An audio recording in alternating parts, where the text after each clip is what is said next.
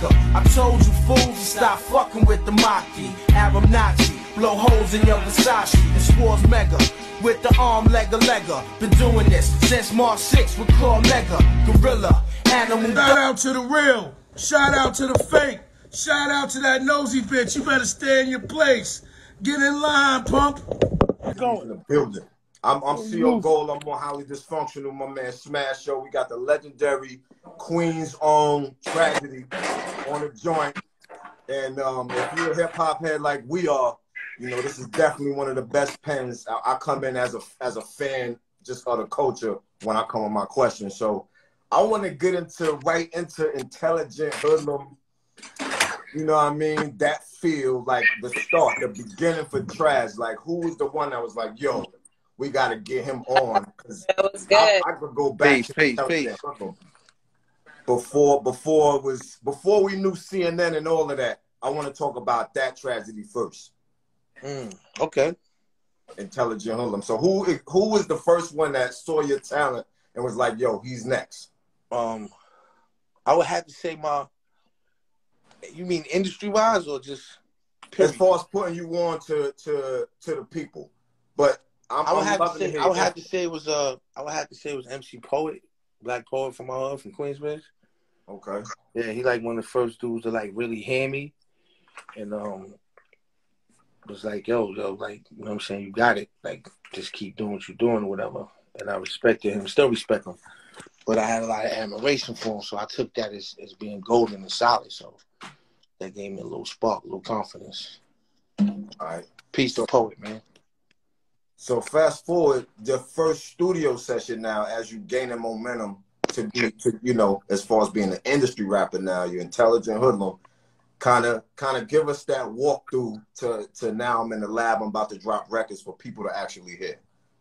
For me, like, I never really, you know what I'm saying, this off the no bullshit. Like, I never really considered myself being in the industry because I didn't fit in the industry. My first studio session is just like the studio session I had right now prior to getting on this interview. The only difference is I was a lot more nervous and I didn't know exactly what to do. But other than that, it's no difference for me. You know what I'm saying? I go in with that same mentality. I go in like the kid I was and the kid I am to the man I am and the man I was. Artifact. So it's like and another difference was the standard that was around me when I started recording, obviously with the Juice Crew and with Marley, but it's kind of the same to me.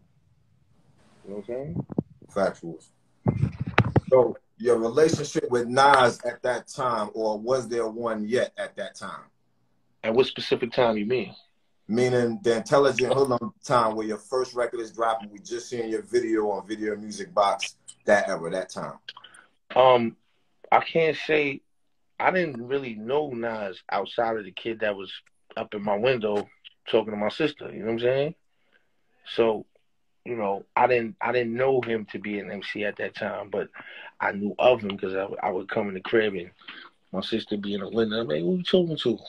And I look out the window and it'd be him. I'm like, hey, get the fuck away from my window. You know how that goes. So, you know, that's my first introduction to Nas. And then, like, when I found out that he could spit, I was like, oh, shit. I didn't even know this dude, you know, could rhyme and shit. But, like, he really knew, like, a lot of my history because obviously, you know, I was out there and running around or whatever. But like he kind of was stealth for a long time, you know what I'm saying?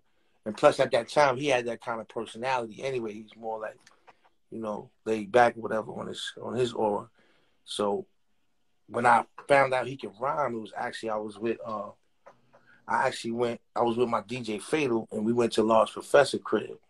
Okay. And we Fatal brought Nas or whatever, so we all over there. And he had spit some shit, and I was like, all right, sound kind of nice. And, you know, that kept my eye on him. You know what I'm saying? I was aware. You know, I'm a swordsman, so anytime you see a dude who know how to, you know, swing his sword, you're going to pay attention to him. Like, yo, he got potential. But at that time, he was still raw in his, you know, in his stages of development.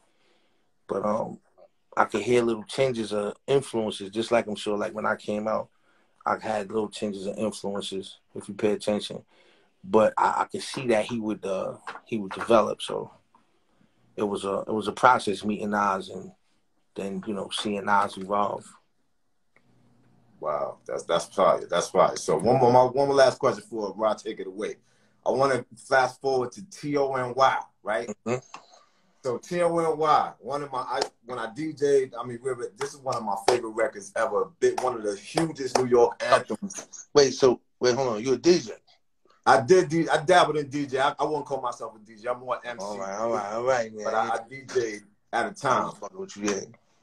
But not for real. Like I'm biased to the music I played. It was always the era we from in New York, that early '90s era. It was always that. So, and of course, y'all was a soundtrack to that. So TONY, one of the biggest records. Now, going in, my understanding that was the Tragedy record, not a CNN record. Or do I have that wrong? No, TONY. Yeah. TONY was it was a CNN record. It was a collective effort, but actually, Doug Paradise was a Tragedy record. True Confessions and Calm Down kind of started off like that, but TONY was always CNN's record. I just I came and filled in the energy. You know what I mean? For sure. So how that record come about? Like who had the beat first? Like yo, I gotta know how that actual record happened. It was like around this time when dudes were like putting albums together, they had like that formula of a template of what an album should sound like. Most dudes followed the same type of format. They wanted a street record, then they wanted a club record, and then they wanted a radio record. You know what I'm saying? Then they wanted they had categories that they would build and structure that album around. I don't care who he was. Everybody had that in the back of their mind. Even if they didn't set it out that way, after it was done, they was like, oh, that's a radio record. Oh, that's for the shorties. Like, that was the guideline. That was the blueprint, the template.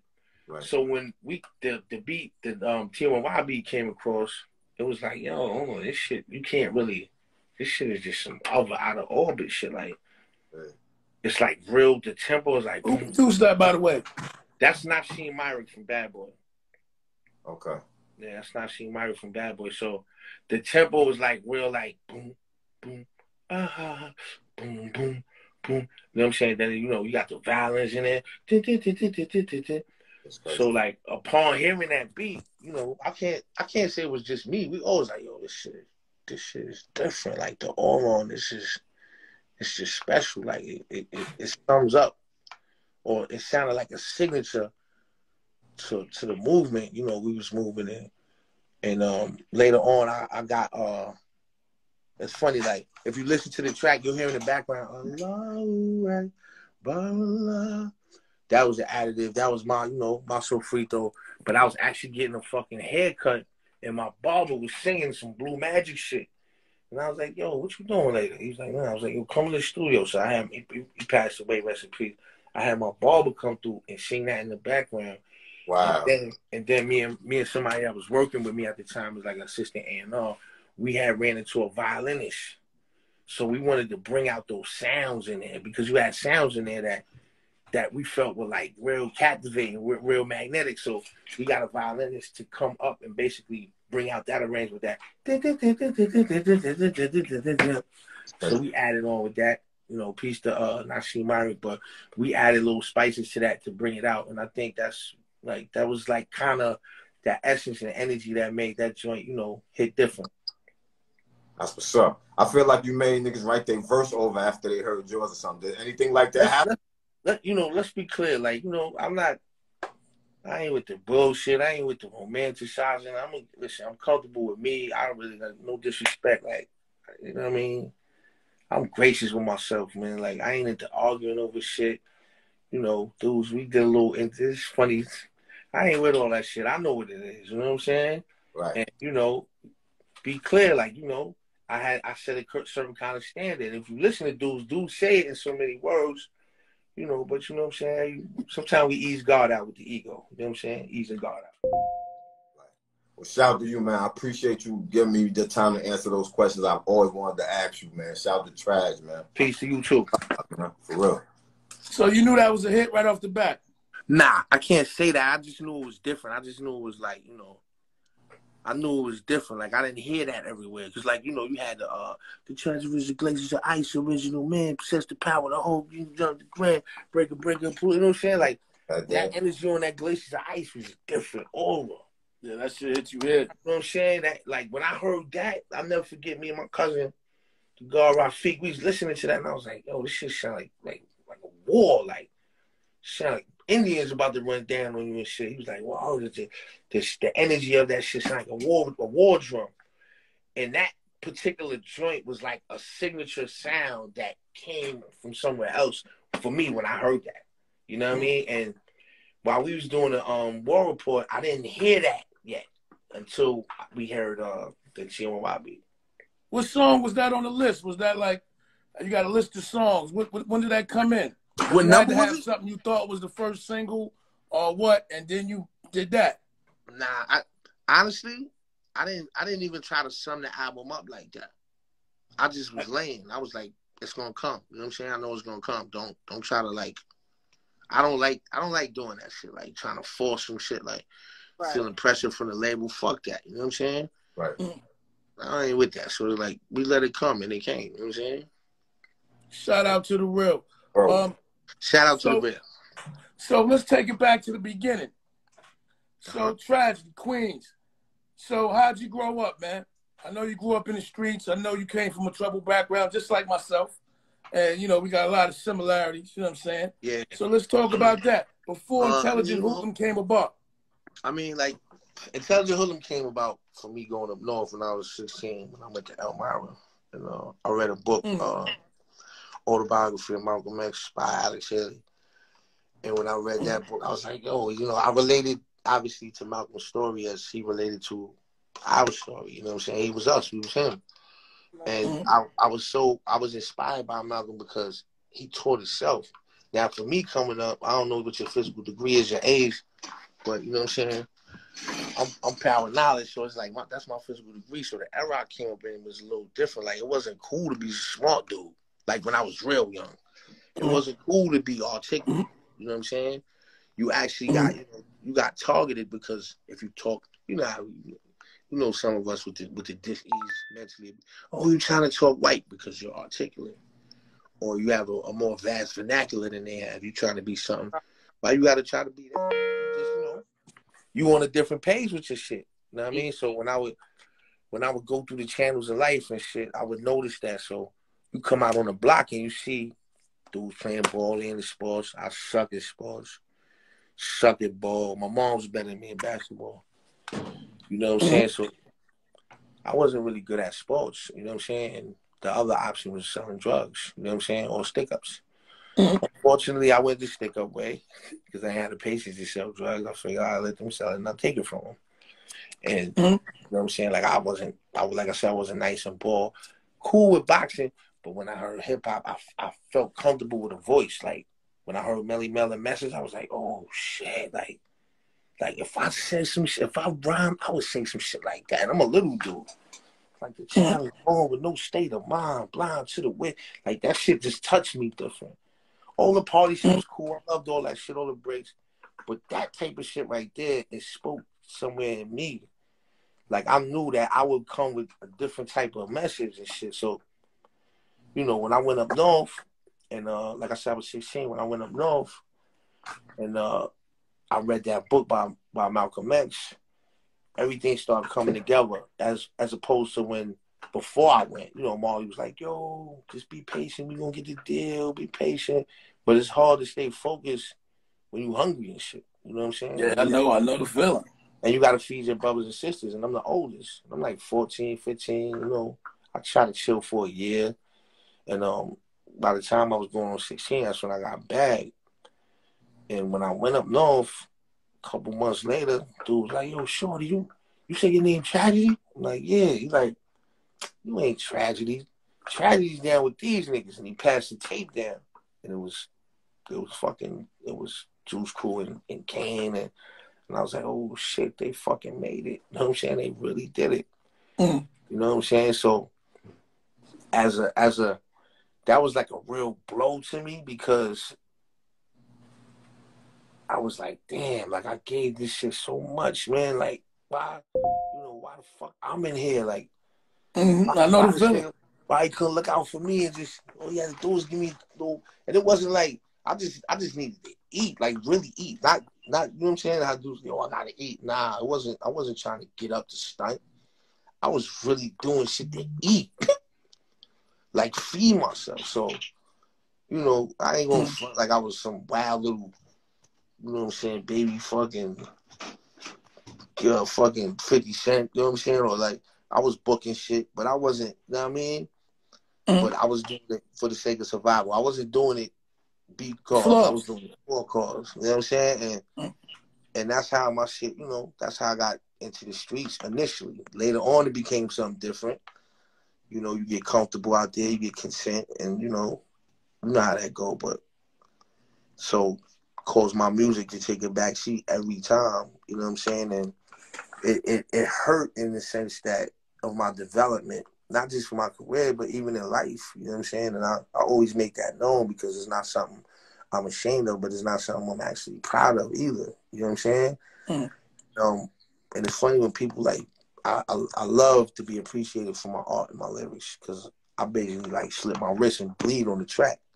And I try to give a piece of me in every joint I do.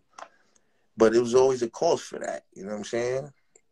Fortunately now, my life's a lot better in terms of, having that sword over your head and all that, living that type of life, 1 foot in and 1 foot out. You know what I'm saying? Like I'm on a different aura right now because of those, journeys I took in terms of prison, in terms of the street, just getting caught up in a lot of shit. And I'm not, you know what I'm saying? It's not on no preaching shit because I've always been conscious and I always try to give the right food, even when I made street shit. If you listen, I'm not necessarily glorifying it in that sense. I'm telling you the horrors and what it cost me. I'm just doing it creatively. You know what I'm saying? So when we ask, like, yo, how intelligent Hoodlum come about? I was always an intelligent Hoodlum. You're an intelligent Hoodlum. Malcolm was an intelligent Hoodlum. He sparked the theme of the concept for me to articulate it in the title, but we were always intelligent Hoodlums. We always educated ourselves when we had to. We were always autodidacts. We was always that, always articulate. You know what I'm saying? So Intelligent Hoodlum as a title came about at that time, but we all intelligent Hoodlums. What was the decision to roll with that though? At first it was a concept. I mean, you had PE, you had PE, you had Keras One, you had different groups coming out conscious, making impactful music in the knowledge sense. And Marley asked me what did I want to call my album. I was like, yo, I want to call Intelligent Hoodlum. It was all inspiration. It was all motive. I was inspired at a time in my life, within the times. You know what I'm saying? I'm just coming home. Before I went away, I was ignorant. I thought all niggas sold drugs, fuck girls, and shot at niggas and whatever. I didn't even have a clue or inclination of the iconic leaders, influential revolutionists and torchbearers that I stood on their shoulders. Like I had no knowledge of this until I was incarcerated, until I started delving into books and, different information. So now when I come home, I'm like, oh shit, like, we had people that fought for us. Motherfuckers looked out for each other like that. We had that type of love. I swear I never knew nothing about that. I know the feeling. Only was familiar with the name Martin Luther King. That's as far as it went. You know what I'm saying? And to come home to this newfound information, and, I'm passionate. I'm a true artist. So I took it to the extreme. I was like, yo, I got locked up. I committed a crime. I got locked up. They sent me to prison. I booked something. I had to pay. I got caught. I had to pay that price to society and within the system, within Leviathan's beast. And I took that. I accepted that. You know what I'm saying? Then if my hands commit a crime via my action, my ways, or my lack of morality for society or whatever, and the respect for law, I go in, I get caught, I gotta serve time, I have to pay a debt. So in my mind, I was like, yo, so for the nation, the government that's doing wrong, who the fuck pays for that? the president. Right.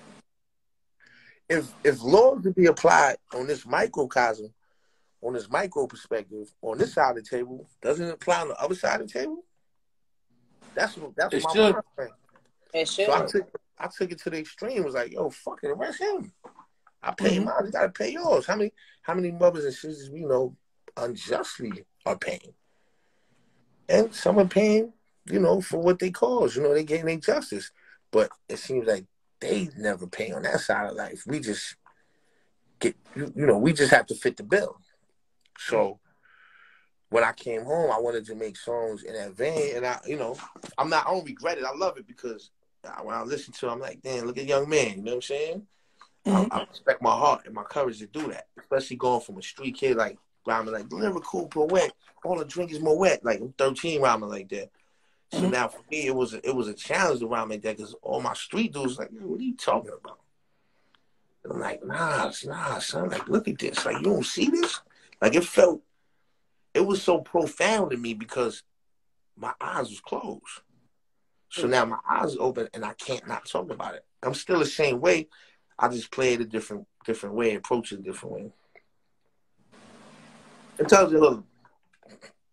Shout out to the real. But listen, you speak about not knowing these things, and we talk about the kids right now. Do you think they know these things? Do you think they even being taught these things? You talk about how it changed your mind and widened your brain when you came out of jail. I think some of the kids may get glimpses of it, but I think for the most part they don't see the relevancy of it. So they don't, huh? Right. Yeah, they don't find it necessary. They don't find it necessary. They don't see how it relates to them or their situation. You know what I'm saying? I feel for them too because it's like that's that food they need. They don't understand, the connection and the nutrients that's in that for them because they're detached from that in a sense. But then again, if you look at on the massive whole, it's like they're detached even more just based on the times we're in. Like there were times you went outside, you played, you had physical interaction. You had a certain level of communication that stimulated, you know what I'm saying? Right. Your brain and different connections. Hold on a second. I'm still with you. Different connections that help you relate to your fellow man, family, or whatever. And it's like now that's now that's gradually becoming null and void. You know what I'm saying? You go around, you don't really see kids outside no more. You know what I'm saying? You don't see you see more of an isolation. So that helps to increase that detachment. And so that becomes the pattern. That becomes the norm to be isolated and be set off and away. You know what I'm saying? When you're away, you feel no connection to it. It's just like when, young black boys get shot by police. If we're deemed as animals, that means we're killable. So if the police shoot you down the street, it's socially acceptable. Because there's no connection to that human being as far as society or white society or on a whole white society is concerned. And it's the same thing in a sense with our young people. They don't feel any connection. That's why it's easy. Like you can't go put on a mask, grab the blicky, and run down and pop a motherfucker that you calling beloved. Yeah, you only doing that to someone you like, fuck that nigga. And that nigga is you, so you don't give a fuck. That you say, I don't give a fuck. You know what I'm saying? So that inner reflection is that's deep. Shit's crazy. It's wicked. It's very deep. For all my people out there, so you get out of jail. Marley pulls up on you and what? I didn't write a rhyme in jail. Marley fucking, he pulls up on me. When I left, Marley had a fucking burgundy bullshit Cougar. When I came home, he got the cherry red 525, the beige interior. So he pulls up on me in the head, like, yo, what's up? I lean in the car, I'm like, yo, what's up? First thing I'm thinking, like, yo, you got some bread for me? Like, what you mean, what's up, man? You know what I'm saying? Like, I just touched down. Your dude's eating, man. Yo, eating. Somebody got to show me some type of honorarium. You know what I'm saying? But as I lean in the car, like new leather will make you just get creative. Mm-hmm. When I smelled that new leather, I was like, damn, this shit smell nice.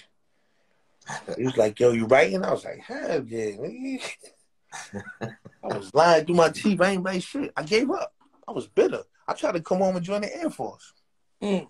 And they wouldn't take me. You know what I'm saying? If they would have took me, I don't even think I would have ever fucking made a record. Mm. But yeah, so I lied. I was like, yeah. So he was like, yo, I got the crib upstate. I'm like, oh, you upstate now. You know what I'm saying? It's in Spring Valley, by the way. Yeah. So Like, hold up, man. Chill the fuck out. I want him to say that, man. So he's like, yo, I got the crib upstate. Come up, you can chill, whatever. So I wound up going up there. You know, he got the little mini mansion and shit.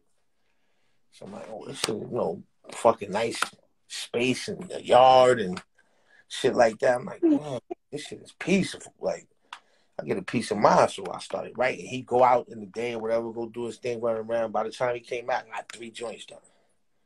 You know what I'm saying? Like, I just started going in. But I got to say this. I would have never even got back into it if it wasn't for DJ Fatal. I met Fatal. Mm-hmm. He was like, yo, what's up? I went to a G-Rap show. And I kind of stayed off. Everybody was like around G, you know, Juice Crew, but I didn't even go around them because I felt they wasn't treating me funny as much as I was feeling funny because I felt like if they treat me funny. You feel me?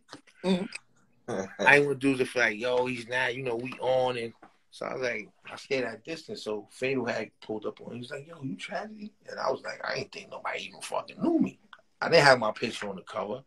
I was like one of the only ones that nobody knew what I looked like. They just knew the record, Live Motivated Rebels here. But nobody knew what I looked like because I never stood around for press. I always in the cages. So Faye was like, yo, you Tragedy? I'm like, yeah. Oh, shit, you know me? So he's like, yeah, whatever. So he's like, yo, when you I know you just came home, whatever. Yo, the streets was waiting for you. I'm like, what? He's like, yeah. He's like, yo, you gonna get back in the studio? I was like, nah, I ain't fucking with this shit no more. He was like, what? You bugging, like. And I was like, you know, I'll never forget. He was like, yo, come with me after the show. So we got in his little car and shit, and we was like in by Columbus Circle, little up from Midtown, and we drove to 125th Street. And remember back in the days where on 125th they had a backdrop like with the Run DMC shit, you take a flick in front of that and all that. Yeah. So when we pull up and shit, he slows down, and right in between the Apollo and that fucking cultural shop, right there, he said, look, and it was a backdrop, and it said Live Motivator. Didn't have my face, but it had like a fluorescent, hot pink-looking back, but in black letters it said Live Motivator. And I was like, oh, shit. And that little that simple-ass shit, that's nothing to somebody. But I'm hip-hop, and to me, I was like, oh, shit, I got a backdrop. Like, that was a big deal to me. And That's a big deal. That shit, like, resonated something in my core. And then he was like, yo, you still don't want to make records? And I was like, nah. But I did. But I didn't say it. But I was like, but if I do, I promise I'll make you my DJ. So obviously I got back into it and I made him my DJ. And I got that. He's an asshole now, but I got to thank you for that at the time because. Well, who your DJ? Huh? Who's the asshole? Fatal, DJ Fatal. Oh, yeah. He's an asshole in a good way or an asshole in a bad way? We grew up. I knew him like for almost 35 years. But like he gave me a piece of me back. You know, they say a true comrade sing your song back to you when you forget it. And that's what he did for me. So I'm always grateful for that right there. You know what I mean? What's up? So That Fatal. Between that, when did you drop Black and Proud? Between all that? Well, excuse me. Y'all got called me. I don't want to be rude, but I was fucking recording and working all day. I didn't mean to yawn in your face. But Black and Proud came off the Intelligent Hoodlum album. So when I came home, I did the Intelligent Hoodlum album. That was the first, like my first commercial release. Then I kind of fell back for a little while. Things was going on between me and Marley, business-wise situation. I don't want to get too much into that. Everybody knows, no secret. And I was looking to seek my own independence. I don't want my own situation. I felt like I was ready for it. So me and Marley had a part in the ways, and that was like the lead single off that album, and followed up with Back to Reality and The Rest of the President. but Black and Proud was the lead single off that first Intelligent Hoodlum album. And, you know, like I said, after that album, me and Marley started going through situations, whatever, differences of opinion, you know how it go. And I started breaking away from that and you know, wanting to just have my own and find my own. So Black and Proud was, to be honest, like Black and Proud was, I didn't even know Intelligent Hoodlum was produced so much by Large Professor. You know, and don't get me wrong, I'm not saying Marley didn't have a major input on the album. He did musically, sonically, but Large Professor had he was a factor in terms of the production and musical direction as well, and I didn't even know it. You know, this shit you find out, and this is my album, supposedly. You know what I'm saying? You understand? Right. So like that's very that's like you having a child with a chick. You didn't even know you was having sex with her. Like, that's my child. But, you know, I didn't even understand. So the more, you know, I went on, the more my eyes were getting to open up and learn and see. And that's why when I made Saga of a Hoodlum, it didn't have, I mean, it had more Billboard charter hits than the original Intelligent Hoodlum, but it didn't have the same impact in terms of like the streets that I would have wanted and that I seen, because it didn't. Because, you know, I was in it, and then, like I said, me and Marley was parting ways, and so I was gradually just trying to get out of the situation. You know what I'm saying? And from Black and Proud and the Intelligent Hoodlum album to Saga of a Hoodlum, it's basically, that was me transitioning or segueing into my own shit from there. But for the record, I'm gonna say this: Intelligent Hoodlum was never my name, though. It was just the type of the album. But, you know, but I was on A&M, and A&M had Luther Vandross and Barry White and Herb Alpert and Bob James and Jimmy Jam, Janet Jackson. They had big mega stars, and here you got this young kid who's a rapper, and, you know, they basically took control over the marketing and over, you know, the basically the translation to the public of what I represented, because they saw a gimmick and they ran with it marketing wise. But Intelligent Hoodlum was never my name. My name was always Tragedy. So, do you feel embraced by the music industry? When you say the music industry, like, what do you mean? Like the business, the labels, executives? Like, what do you mean? The labels, executives, everything, because you did so much. You did so much. Do you feel like, you know, you get all the credit you deserve? That, I'm gonna tell you something, bro. Like, but I come from the struggle, man. I come from making myself out of, you know, when there was nothing there to make. You know what I'm saying? Like, just the dream, and just, you know, you get caught up in the feedback from this industry, bro. Like, that could be to your detriment. You know what I'm saying? Like, I was in an interview on Dream Champs, and they had Conway on there, to whom, you know, I appreciate his skill and his approach to the game. And, you know, they told him he was a legend, and I wasn't trying to, you know, devalue him when I said this, and I was like, "You're not a legend yet," and I didn't feel competitive in a sense. You know what I'm saying? Like, I'll be on some other shit, but I was like, you shouldn't jack that, because you got more to do. And once you jack that, it's like you slowly stop living, because you feel in somewhere in your subconscious that you made it already, and you should. That's a detriment to everybody. The illest dudes always was the ones who didn't realize how ill they was.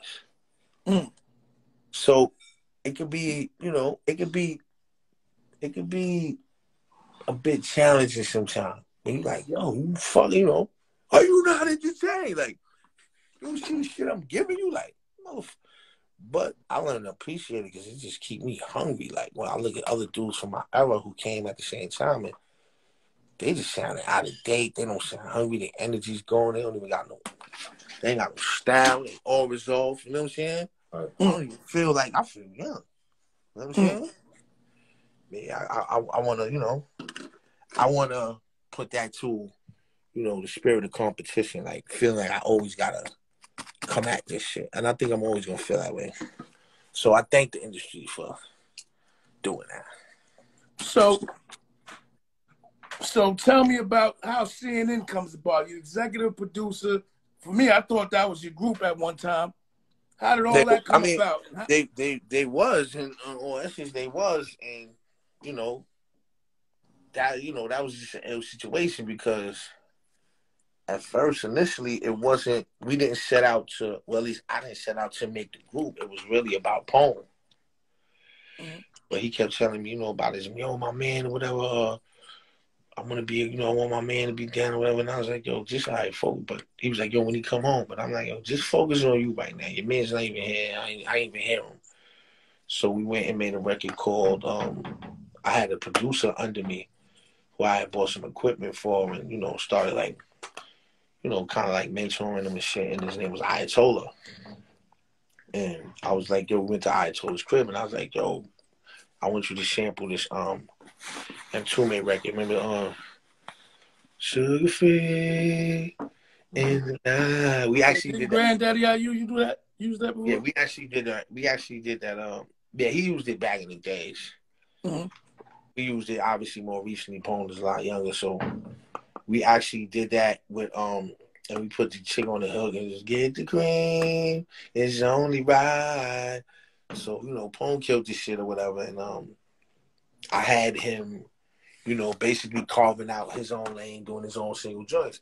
When Nori came home, we went to go meet him at the train station. I'm like, yo, this motherfucker, because I knew Nori. I knew Nori before I knew Poem because his sister India, peace to India, she used to see me coming through with the Jolly Bill and the crown and all that. She used to be like, yo, you seem positive, man. I like the way you talk. She was like, can you please talk to my little brother? So I'm like, all right, let me meet the little fella and shit. So I meet Nori. He's, man, little at the time. I'm like, yeah, try to spark him. He's like, man, fuck that. And I was like, oh, this is disrespectful. I was like, he remind me of me when I was his age. And I was like, right now, he's not ready because when somebody try to talk that shit to me at that age, I would spit on him. You know what I'm saying? Mm-hmm. And I was like, I ain't gonna let this little dude violate, but I feel like smacking fire to me, just a little bastard. You know what I'm saying? So now when I see him, we come home like, yo, shit, like, yo, what up? So we start vibing, and the rest, the rest is legacy. Mm-hmm. So you meet him, and you just automatically say y'all gonna be CNN? No, it was more like, we going in, and I hear him, so I'm like, oh, his style was real unorthodox. His style was real different. So I was like, yo, you know what? I like that. It's a contrast. Poem's real smooth. He was mad aggressive, offbeat, unorthodox. I like the contrast. I like the polarity. You know what I'm saying? And I felt together it could resonate a totally different sound for QB, because if you listen to Havoc and P, they kind of matched each other sonically. You know what I'm saying? And cadence-wise to a degree. And then, you had Nas, obviously, and Nas was a lot more smoother and methodic, you know what I'm saying? But with them, it's like, I felt an aggressive energy, and I'm aggressive, you know what I'm saying? Mm-hmm. So, and I'm passionate, so I was like, yo, I like this energy, like, you know what I'm saying? So we started vibing, and, different things was going on in the game. You had, everybody was on their mob shit, and I was like, I'm not fucking with that, because I watched the movie, and it was like, yo, get the drugs to the blacks and the Spanish, let them lose their soul. So I was like, I will never take on none of the monikers like that. Like, I ain't fucking with that. So I ventured east, you know what I'm saying? Mm-hmm. And then we started to develop that and run with that. At the time, my pops was Muslim. My step pops was Muslim, so I was familiar with that side of things. And, I went through that school of thought, I should say. And, but as I started coming into my own, I was like, I took on a different perspective, you know what I'm saying? And I acknowledge God, you know what I mean? Mm-hmm. And, all of that, all that is infused in the music, and, it came out and it came across that way, you know what I mean? And it sounded all right. So it wasn't planned for you to be on 8, 9 tracks. It wasn't planned like that. It's funny you say that. I'm gonna chill out though. But listen, I want you to chill out. you know what I'm saying? Like, it's funny, man. It's funny. Give us the highly dysfunctional story. Huh? I mean, you know, it's right there in your face, like, you know what I'm saying? Like, dude's absent, so in order to keep the motion, the wheels turning, I had to fill in. I didn't even want to rhyme no more. I didn't want to rhyme no more. I didn't even want to rhyme at all. I wasn't even writing no rhymes. I only did that to fill in them spaces. Words wrong. I didn't want to rhyme. I wanted to fall back and be an executive. I don't really like, you know what I'm saying? I don't really like attention like that. I don't like that shit. I like, really, as a Leo? Words All bone. Leos love attention. Matter of fact, hold on. Let me like it in my own space and time. You know what I'm saying? I like it when I like it, so to speak. Other than that, I like to just fall back and be by myself, man. I don't like, you know, I don't got patience for a lot of it. And I take things sometimes in a way that, you know, may be, you know, a little extreme, because based on my lifestyle and things I've been through, I'm not necessarily thinking the dude is like, yo, let me get an autograph. I'm like, yo, is this some bad shit I did when I was 15? Because people don't remember the shit you're doing now. Mm-hmm. They think about shit I did when I was 16 years old. Yo, I know the feeling. That's Sometimes crazy you to can't me. outlive that shit.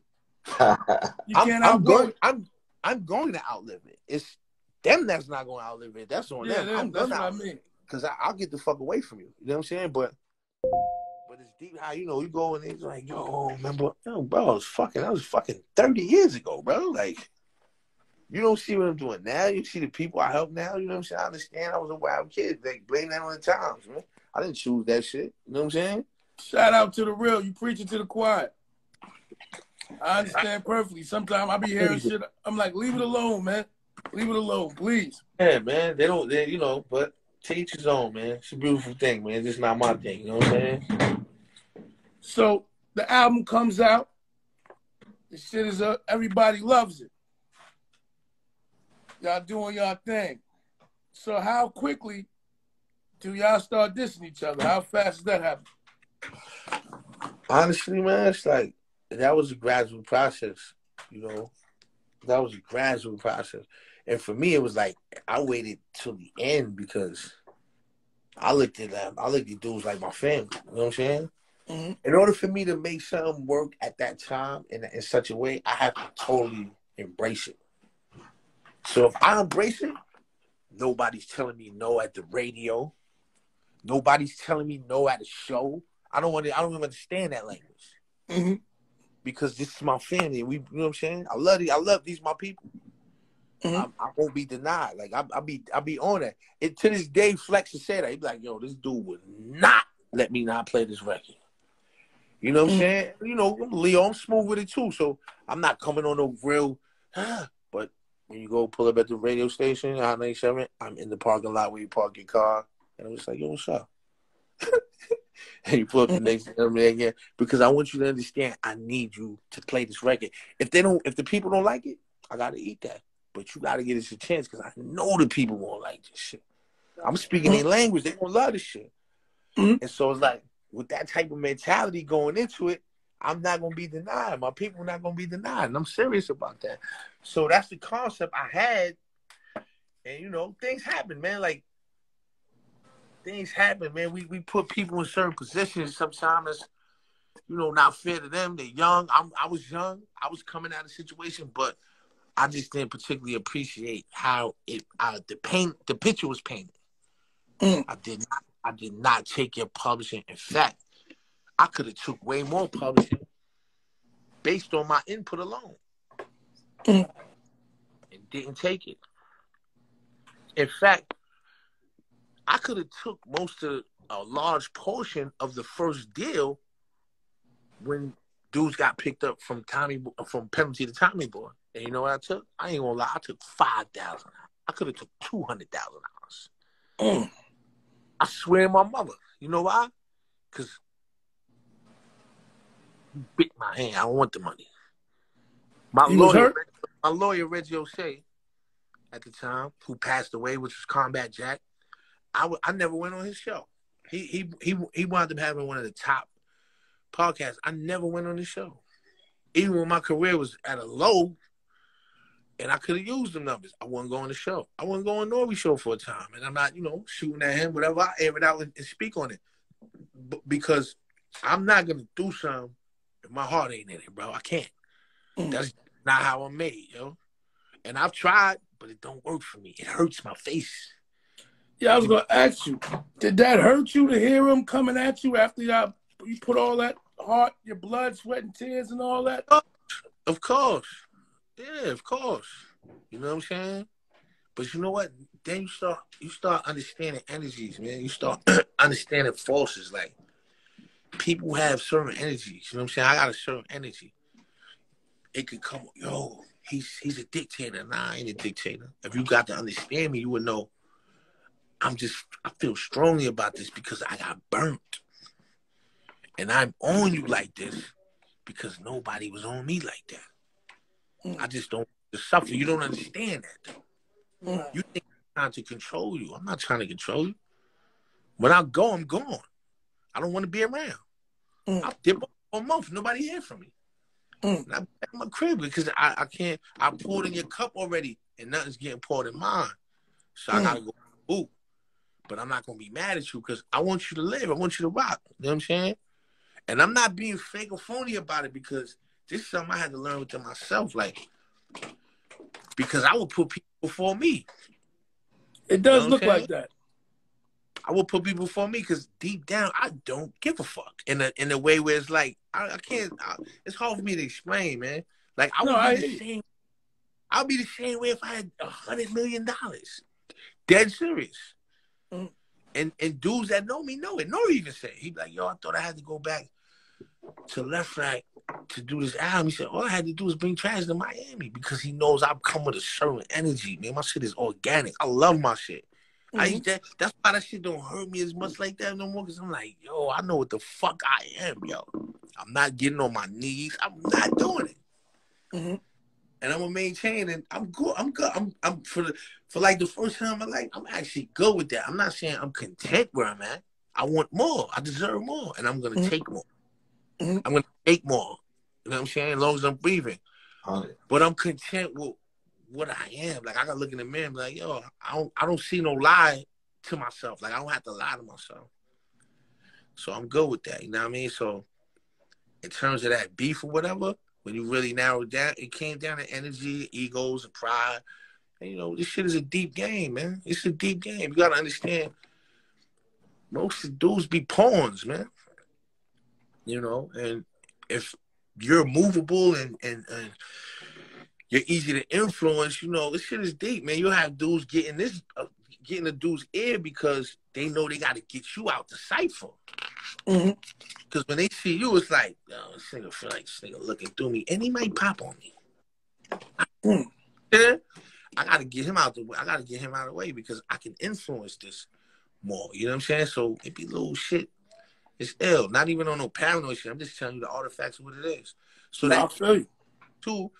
And then with people having their own, differences of opinion and ego, so then the more it's like look at Malcolm X in the Honorable Elijah Muhammad. You know what I'm saying? Poison that's around and whispering in the air, you know what I'm saying? The Canas. Yo, he said that. You know what I mean? You start eating that shit and believing certain shit, and the division grows wider and wider and wider and wider and wider and wider and wider and wider. But I know for a fact it always come back, man. You know what I'm saying? Shit come back 360, man, because it's official. You know what I mean? Like, it's official. When it's official, it's gonna come back. It's gonna come back. You know what I mean? I feel you. As an exec, you got any new artists you working with? Yeah, right now though, I'm doing some different things. I'm actually going to Rutgers the 22nd and doing a lecture on hip hop and philosophy, and I'm about to start merging a professor I'm dealing with and working with, and kind of like liaisoning him into the hip hop community. You know what I'm saying? That's all I can say on that. But of course I got On the Child. We just did We just did special 38 special yesterday. My guy in the interview, nice joint. And I'm in the studio. The lab, Mike's right here. I stay in the lab. You know what I'm saying? I was in there all day going. I'm tired of it. But I'm good. So, who's what's your top 5, man? We got to ask that, get that on record, man. If you even have one. I don't have a top 5. That'd be discrediting all the artists who contributed to this culture that I love, yo. Different dudes made different songs at different times to evoke different emotions in me, man. Like, I'll never like, you can't, I don't do that. I love it. I love this shit saved my life, man. Fuck that. I'm not doing that. Who the fuck made that shit anyway? Yo, who's your top 5? You got to top down. I don't know, but people are into it. Everybody's into it. I understand. I guess it's a debate. They only into it because it's been imposed on them to be into it. Let's get them into something different too. Ooh, all right. So, what's some of your favorite experiences in the studio with some of your artists and people you worked with? Most memorable experiences. One of my favorite experiences was when I met Big Pun. Rest in peace. Because he was recording in Unique Studio, and we was in Unique Studio, and I had been in the studio 2 months on my album. Now, mind you, the War Report just dropped, so we was in the studio every day on the War Report. So basically, I was in the studio for like a year. So I was like, yo, I need to get the fuck out of here and go do something. I need to go to the club or something, get a drink and look at some things. So it's like, yo, Cheetah's up the block. Let's get on the hop. So we go to Cheetah's. So we woke up in there, shit, me, Ching Bing, a couple other dudes as well. And so we see Pun. So Pun's like, yo, and this at the time when Pun is like on his, he's on his apex and shit. So he's like, yo. I'm like, yo, what's up? So he started rhyming. And he's like, I have the mind of a sick psychiatric prototype. He's rhyming my first record. So bars, I was like, yo, what up? He's like, nah, let me finish. I had to let him do the whole song. He said the whole song, word for word, without a mistake. So now, like, all right, you know what I'm saying? I'm like, matter of fact, now, mind you, I just left the studio. I still have the studio session going. I was like, yo, fuck it, let me test his aim. I was like, yo, I got a session right now. What's up? He was like, let's go. He grabbed 2 girls and I was like, nah, don't do that shit. I was like, come on. So we went to the studio. He brought like 20 chicks with him. And I was like, yo, you got to get some of them out of here. Like, they was wilding. And he's drinking. He's bent. And, yo, he gets in, like, a chair. I got a chair like that, right? The fucking swivel chairs with the air pressure. So he gets in the chair. And, yo, first of all, he breaks the chair. I love bro. My bro. That's my bro. He breaks the chair. Then he throws up. And then he slumps over in the chair, and I'm like, this shit went south quick. So, your man Cuban, love Cuban too. Your man Cuban goes, yo, get the fuck. Nah, he saw my face, and I'm like, he's like, yo, I got you. I'm like, I've seen this shit before, man. I know these motions. So he's like, yo, get up, twin. Get up. So I'm like, how the fuck is he going to get up one? And if he did get up, how the fuck is this big dude going to rhyme like that? Because I always wonder, how the fuck he rhyme like that? Because I was out of breath, and he was like 2 times my side. So Cuban hits him again. He said, yo, turn the beat. Turn the beat back on. Yo, your man jumps up and runs in the booth. He gets right on the mic. The beat played like 1 or 2 bars, and he goes in. So he's rhyming 4 bars, then he'll stop. Tell the engineer to bring it back. Another 4 bars, then he'll stop. But he matched the same cadence every time. And I was like, that's his science right there. I want to use that. Because I was old school. I was used to like rhyming and doing it all the way through. Use the technology. Breathe. You know what I'm saying? That's simple, but to me, that was cheating. Like, I was so, like, that's cheating. I'm not doing that. I got to keep going. But I was playing, I'm like, yo, that's how he does it. And it's not easy to come back on the same line and match the same cadence, energy, and tone. Same energy. But if you hear how he did, you couldn't tell it, he stopped. Mm-hmm. So but that was genius, and I thought it was comical how he fell the fuck out. And that's a beautiful story. I love you, yeah. Crazy. What about how did LA come about, man? I can't forget that with all the shit going on. I mean, yo, come on, like they do. Like, it was funny because I spoke to Daz the other day. You go people Snoop too and all that, but you know, those is getting a little disrespectful, man. Like, you know, we respect, you know, over there, you know, we getting a little too disrespectful. And you can't allow it. You know what I'm saying? This is New York. You wouldn't have this culture if we ain't spearheaded off. Now, don't get me wrong. Y'all definitely created your own lane, respectfully. But come on, Dip. You're not going to do that, Dip. You're not coming over. Not from what I come from. You know what I'm saying? I come from a town where everybody's a wolf. You couldn't come outside without being a wolf. Shout out to the real. All the time. Everybody. You couldn't come outside with a bike. You couldn't have a pretty sister if you wasn't a wolf. Where I come from, because you're going to get violated. Who's ain't going to respect that space. So, therefore, within hip-hop, come on, this is us. Like, you can't do that. I don't know what's in your mind about, I don't know what New York dudes went over there, what type of impression you got, but nah. So, that had to be answered, and it had to be answered swiftly. You know what I'm saying? So glad y'all. With all the shit y'all was going through, y'all ever went to blows with anybody? Nah, man. I mean, not really. Any other crews, even with each other? Nah, son. Never happened. Certain dudes is like. Cousin, you got something? Huh? I was. No, keep going. Well, shit. I want to fast forward to now because you say you're in the studio now. Let us know what's the new music, where it's at, all of that. Right now, I have an album out called Immortal Titans, with me and a producer named BP, amazing producer. We still got that. His shit is raw, like I love his shit. I got a joint out called Dog Seed. The whole project is out, but it's certain joints in there that I just got an ill connection with, like Dog Caesar, and Red Breed. You know what I'm saying? Shit like that. But that's Immortal Titans. It's a collaboration out with BP and I. He's a producer.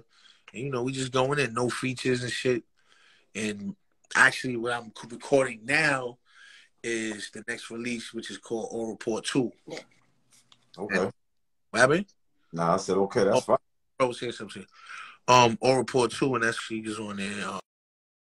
I don't got a lot of features. I'm getting on some shit like I want to just hold my own. Like, I want to bring it to the point where it's like, yo, dudes dropping 2 bars. I want 2 verses. I want to drop 3.